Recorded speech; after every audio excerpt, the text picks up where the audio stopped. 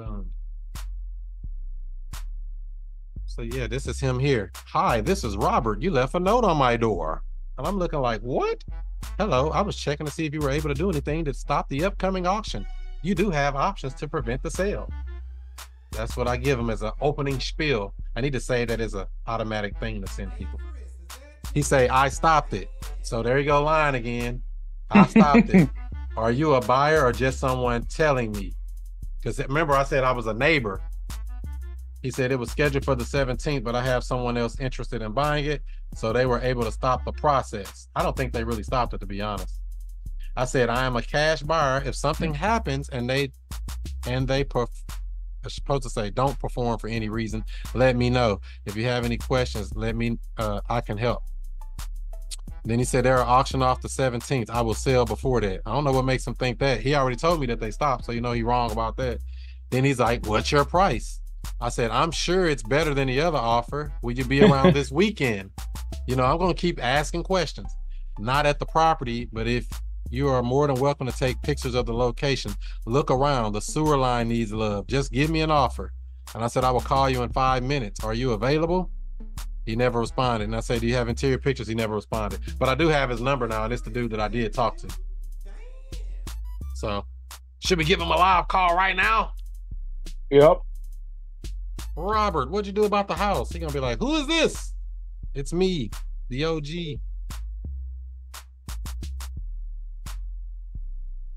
These live calls is where I really learn the most, for real.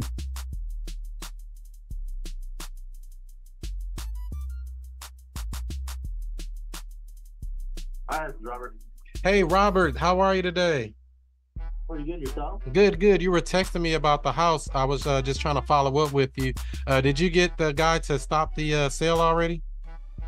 No, unfortunately, he backed out. He came in through with a Roto-Rooter company and a contractor, and he said that there's a lot of roots in the sewer system, and that he wouldn't be able to buy it. So he wasn't able to sit there and stop it.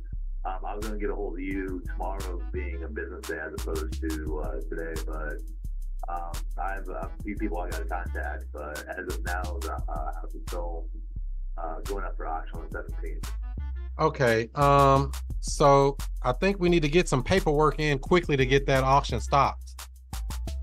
Definitely. And so, how much did you still owe on it?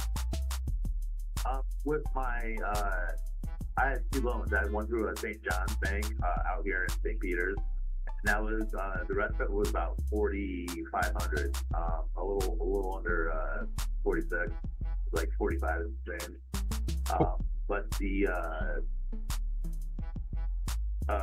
loan, the second loan that was on the house was through an M&T bank, and when I was told that was about 42,000. So altogether around 47,000 that I left to owe on the actual house. Now, which one of these banks is the one that's actually foreclosing? From what I understand, it is the M&T Bank, because that is the one with the greatest debt. The St. John's Bank I actually have continuous contact with, but the M&T Bank is more of an online bank. They don't have a brick and mortar establishment. The person that I sent out, who I had mentioned to you, I was under the impression it was a representative, because he came in saying that, you know, he works for M&T, that he's looking at the house, making sure he's doing a house check to make sure it's occupied, stuff like that. And told me that it's been threat of going into foreclosure.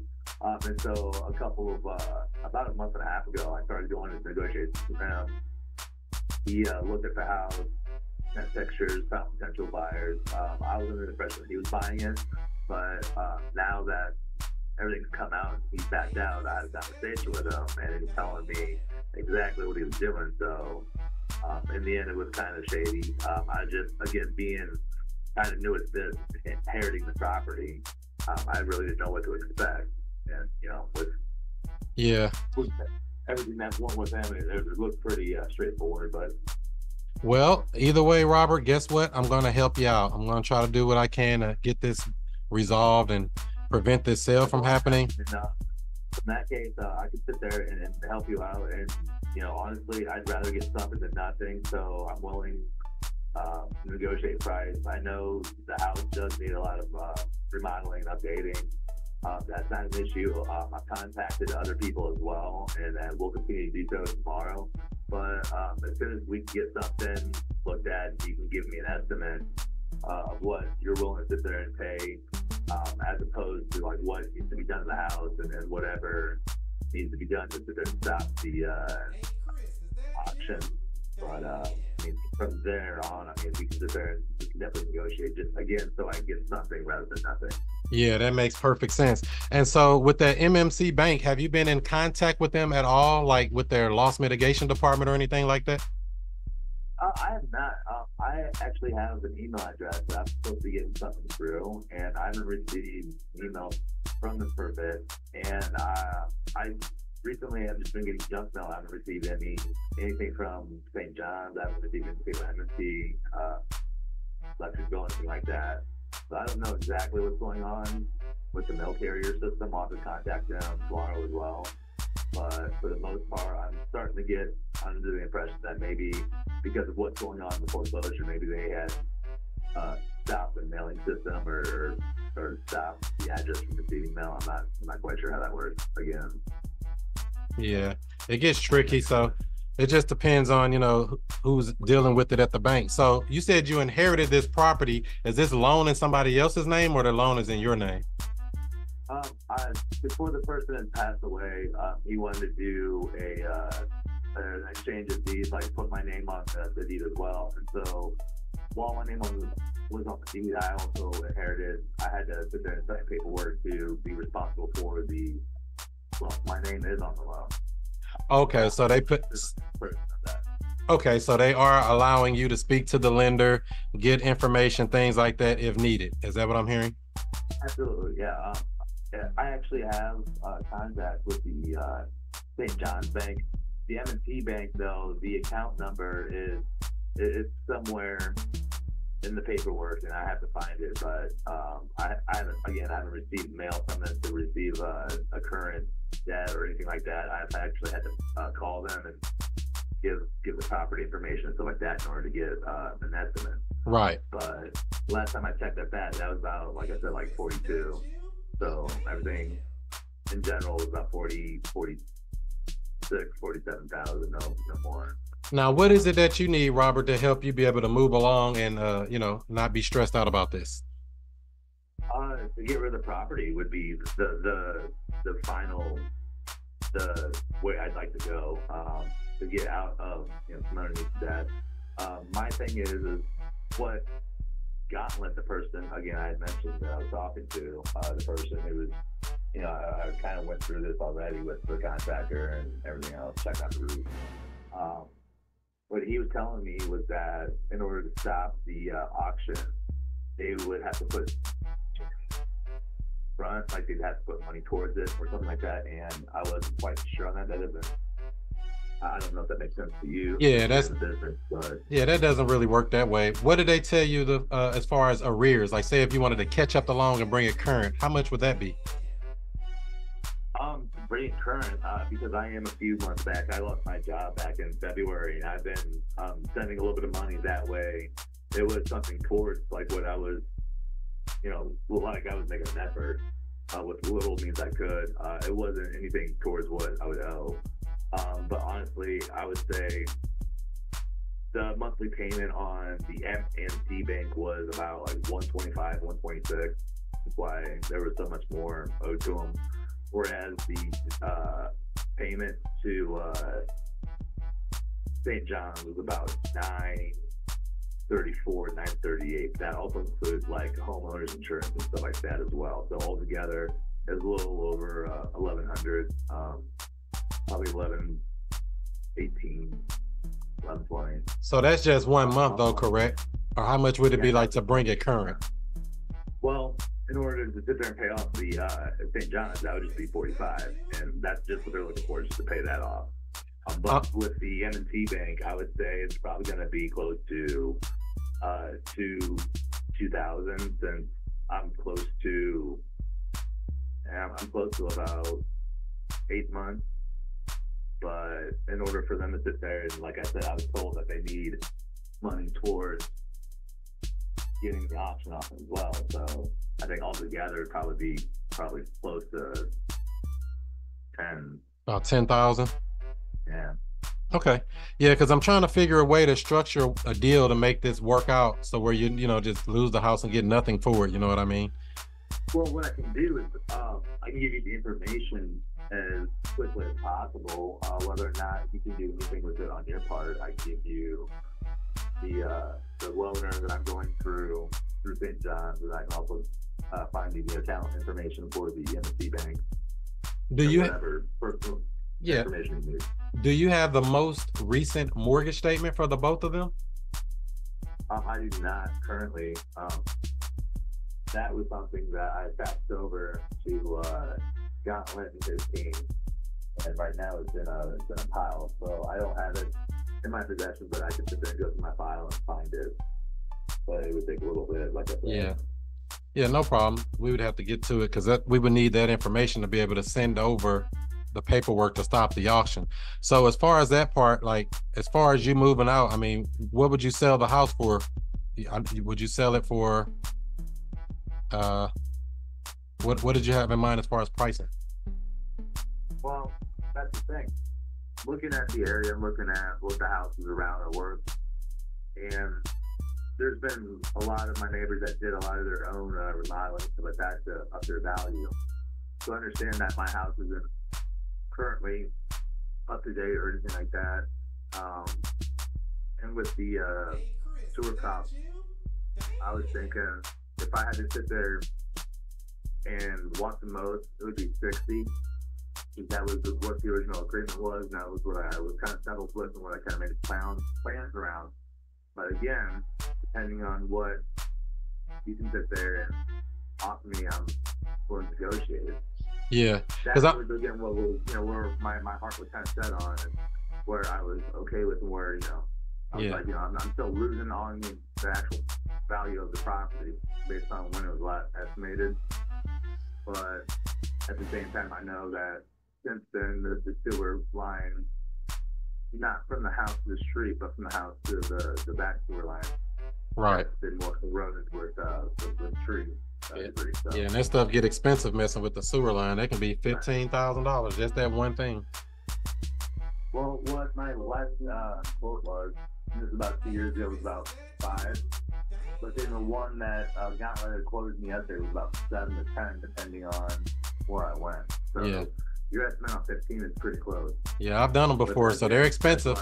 Everything's more expensive in 2024. Yeah, no, I definitely understand. And honestly, everyone's trying to get paid, so I don't blame them at all.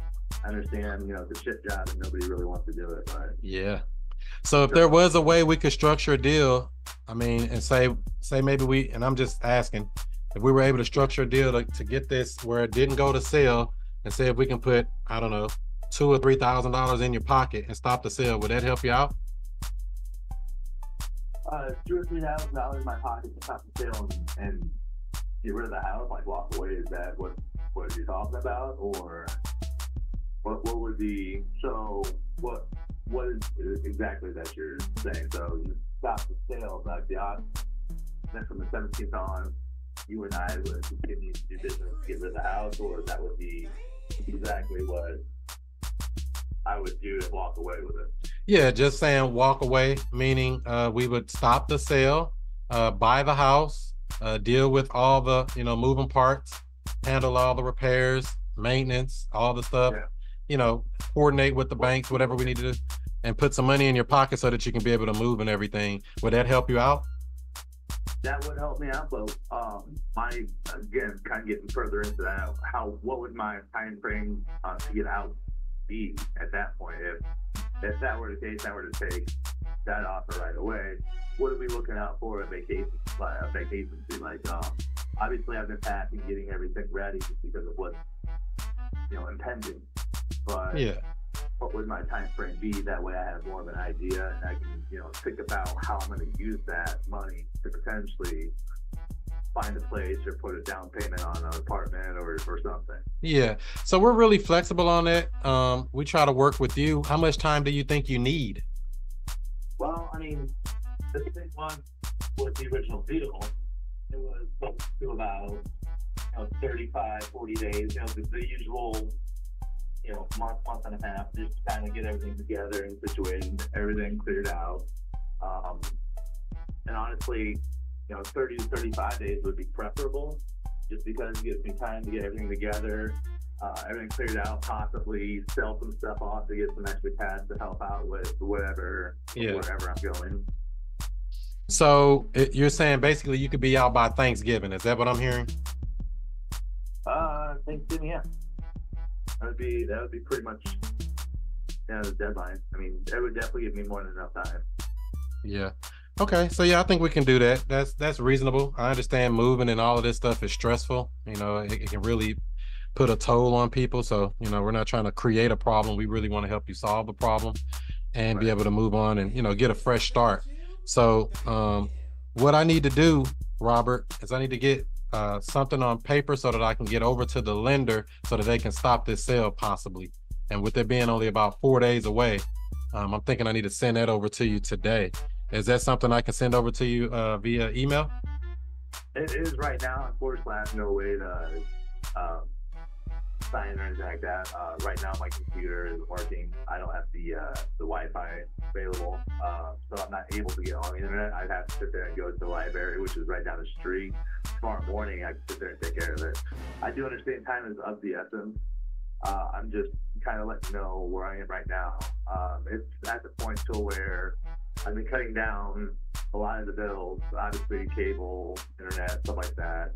Right now, I'm borrowing my neighbor's internet password for my phone. Oh, wow. Just to get that, but are you able to use the email on your phone? I can.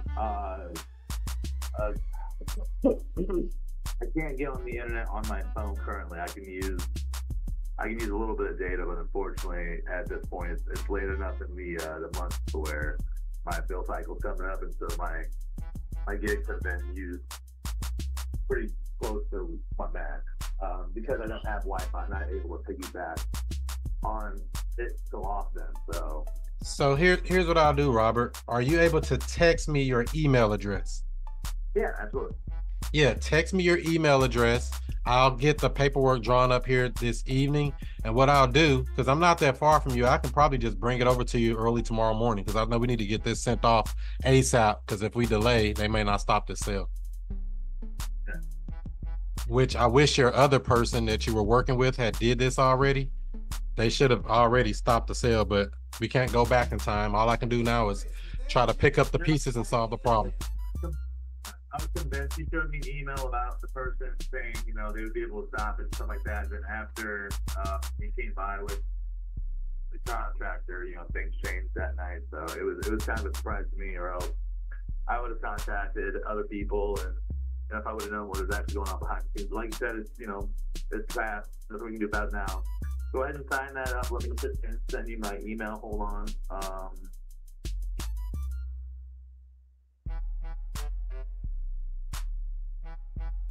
So those are that's the only thing I would need for right now. One, if you can send me your email address. And the other two things I would need is if you can get the most recent settlement statement or a screenshot, something showing what the lenders have as far as catching up your payments, things like that. All that'll be on your settlement statement.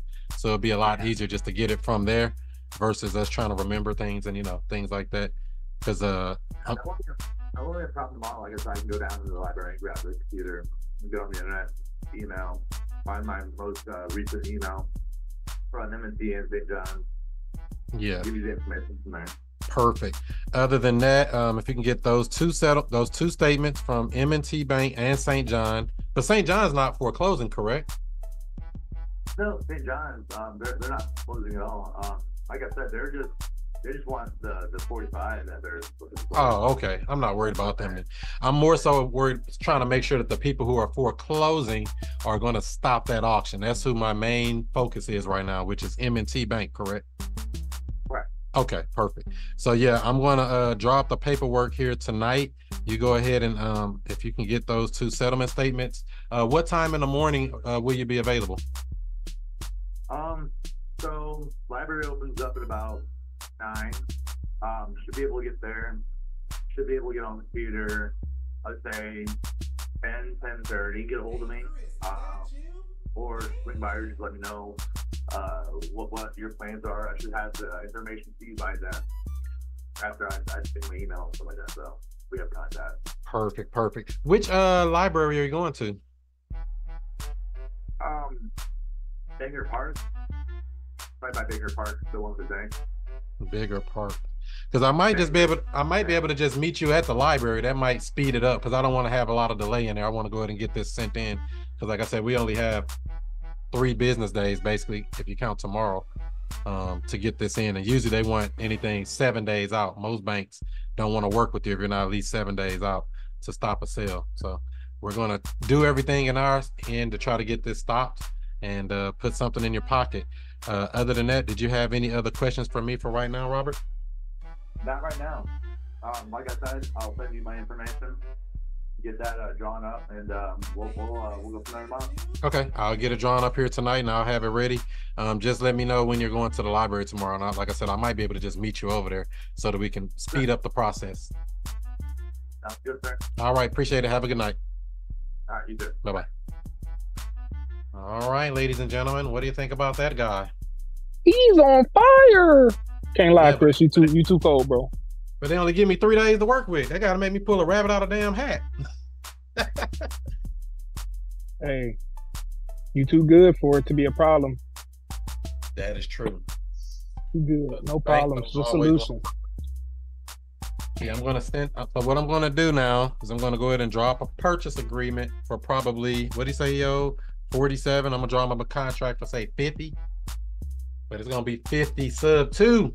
I'm gonna actually draw him up 2 contracts, to be honest. One's gonna be a cash deal just to send to the lender. The second's gonna be an actual subject to deal for me to take over his payments and catch up his loan. Hey Chris, is that you? Damn. So I'll have. Yeah, you cold, bro. That's the play I want to do with that. Then I want to get his settlement statement, and then last but not least, I want to get an authorization to release information so that I can have him sign that when I meet him tomorrow in real life, and actually send that over to the bank so that I can speak on his behalf versus waiting on him. Because as you see, he drags his feet like most people in foreclosure. How did they get to this point? They had their head in the sand already. So we're going to try to help this guy out. It was really good the way that you were able to help him understand time is of the essence. Because I didn't talk to a few sellers and they were like, oh, we'll touch base tomorrow and see how I feel. Maybe I'll let the bank take it. You did good, man. You like, hey, we need to get this done. Like, time is of the essence. And he was like, yeah, I know. He could have did this crap the day I was at his house. That'd have been a lot better. I'd have had a 2-day head start. When did I go door knocking? Thursday, I think. Was that Thursday? I don't even know what day that was, to be honest. Thursday or Friday, one of them. Man, you're really good at asking the right questions and keeping the conversation going, though. Thank you. Got it. He just sent the email. Yeah, he ready to go. Phone. He can sign the damn contract over the phone. He don't need to really see me, but that's fine. With it being such a short notice and them being 3 miles away, I'll just go meet the guy again. He gonna say, oh, you're the same guy I talked to. I know, I'm everywhere, buddy. I don't even know if he realized that or not. He might. I don't really care, to be honest, at this point. He's getting desperate. But do you like the pivot I put on him, put 2,000 or 3,000 in your pocket? Because he was gonna get like 13. And if you're gonna make me work like this, you gotta cut you down, homie. I ain't gonna lie. If you can cut that video, can you make this recording available? Yeah, it'll be available. You want that phone call or just? That's what I really want. The phone call. Yeah, I'll clip that phone call out. Hey Chris, is that you? Man, dude, that's what really been helping me level up with being able to talk to people. Is like listening to you, the way you talk to people and explain everything.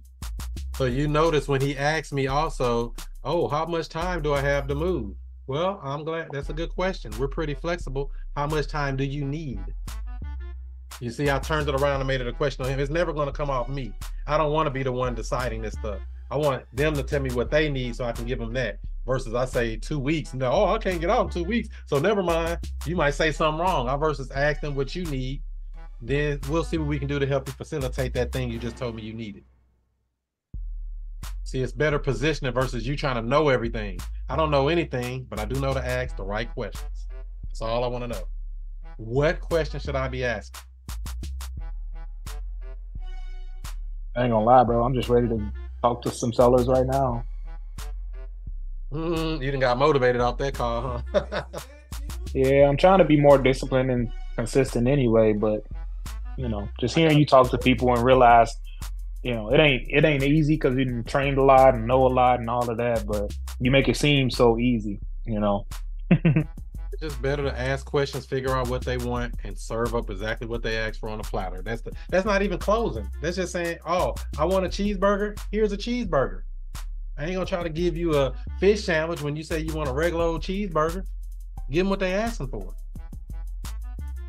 Yeah, but you definitely just close that dude out for sure from a sales standpoint. Because that dude, I get the feeling no matter what somebody will call and tell him tomorrow, he's gonna be like, Chris got me. Yep. I could tell by the way, yeah, you built all of the credibility and security in his mind already. In his mind, that deal already closed. Yeah. I wish I'd have got to him sooner though, because this is, like I say, close to 17th, Thursday. You know, when I get this stuff signed off and sent tomorrow, then they got to take a day to scan it in. Then you in a Tuesday, then they say, oh, well, what's this? And, you know, it's just dealing with these banks. And if I knew what he says his arrears is 10,000, I don't really want to send 10,000 over to catch that up either. What I would like to do in a perfect scenario is 1, stop the auction. 2, renegotiate with the bank to get those arrears put on the back of the loan, reinstate the loan, tell him it was a hardship, work with him, you know, because he seems reasonable, and these are the kind of sellers I like, where they just do what I tell them to do. That's all I need you to do as a seller. Do what I tell you to do, and we're going to get you out of here. Now, when they're giving you pushback and, well, I don't know about that, man, do what I tell you to do. You already done messed up. And I already seen the house. I've seen the outside of it. I haven't seen inside the house, so it's in the good areas over here. Laura sent Missouri. So we're going to see what goes with that. What up, Justin? I see you sneaked in here in the middle of a call. My favorite part though is how you like transition real smoothly into like the closing call of the working out the terms and everything. Like it's just like a smooth transition. 100.